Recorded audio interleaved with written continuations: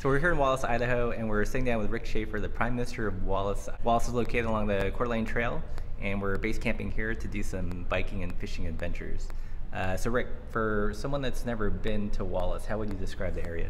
Well, Wallace is the town itself is the entire town's on the National Historic Register, so it's like frozen in 1899. From here, in town, we have the history features of the mine museums. We have a train station museum, a bordello museum, and also an underground mine tour. So that's the history component. After that, now we're going into recreation. We have two Hall of Fame rail trails. One is the Trail of Coeur d'Alene, 72-mile paved, non-motorized bike trail, spectacular rail trail.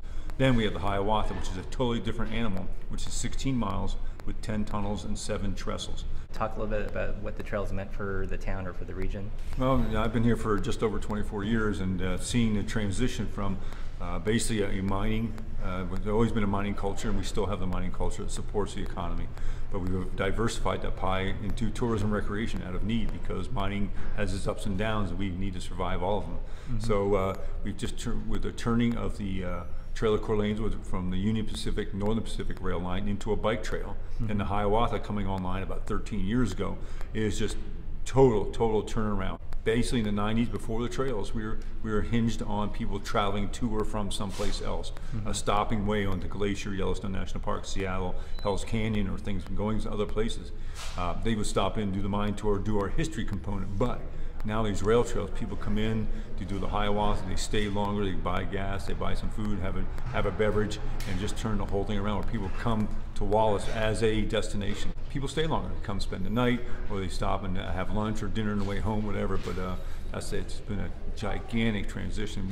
I would say the increase in percentage in our business for recreation purposes is probably 40 or 50% of it in the summertime. That's amazing. When the discussions were first going on about converting it into a rail trail, it's probably like the general opposition that most rail trails get. Exactly. They were going to close it down, just lose it as an economic engine. Right. And through a little bit of pushing and coercion or whatever it takes, the foresters jump on board. We got some legislative support and made this gigantic bike trail. It's just incredible. We have this Union Pacific, Northern Pacific rail line. What are you going to do with it? Well, it could be rail banked and given back to just the adjacent landowner, which would create just one more personal junkyard. Right. No economic benefit. Or we can make this beautiful 10-foot wide paved trail that thousands of people come to use, bring them to an economic area that needs some funding, so to speak. These people come and visit, and that's what it's done. I mean, it could have been lost. It was just, and I'm not sure who takes credit for that, but right. It was so close to just becoming a trail that doesn't exist anymore. And that's what's so important about other trails like the John Wayne and other trails in America that rail trails. Don't give them up, because once you lose them, you never get it back. Those small towns in Montana, DeBorgia, Hagen, Saltese, we're going to learn, or know already, the benefit of biking and recreation. We're so excited to finally be here. I think we've met you multiple times.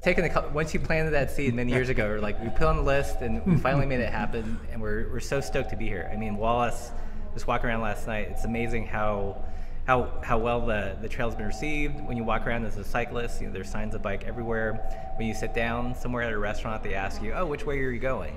It's like they really recognize the trail economy and the importance of the trail economy. They understand. We understand the benefit, but also bikers and hikers, recreation are just people. They want to have a good time. Right. Be friendly. Give them some good food, a hot shower, and a cold, warm bed. Everybody's happy, and it's a great clientele. Awesome.